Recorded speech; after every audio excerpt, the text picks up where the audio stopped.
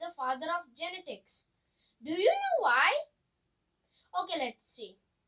Gregor Mendel, an Austrian monk and a botanist, is regarded as father of genetics for his legendary experiments on the heredity using a garden pea. He was born in Heisendorf, Austria on July 22, 1822.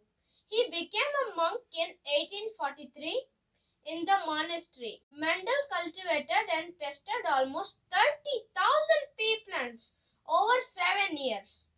He bred pea plants by crossing tall and short varieties, observed their subsequent generations.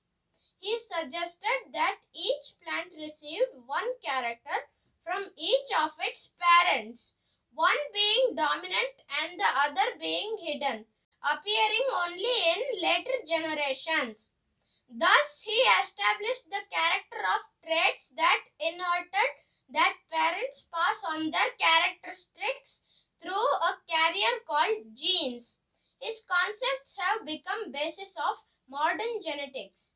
Mendel published the book Terrestry of Plant Hybrids in 1865. He died in 1884. Let's see a fact about Gregor Mendel. Mendel's discovery marks not only the beginning of genetics, but also the application of mathematics and statistics in biology. Isn't that great? Thank you. We'll meet in our next interesting video. I'll be uploading videos every day.